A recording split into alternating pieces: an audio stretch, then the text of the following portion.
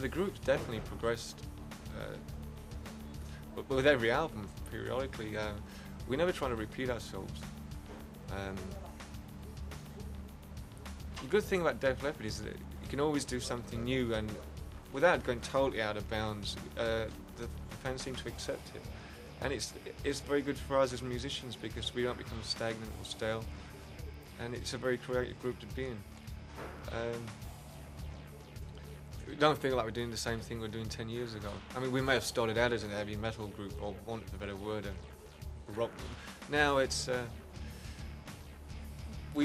why can't a rock group sell records to an Elton John fan or a Michael Jackson fan or whatever without losing your original market?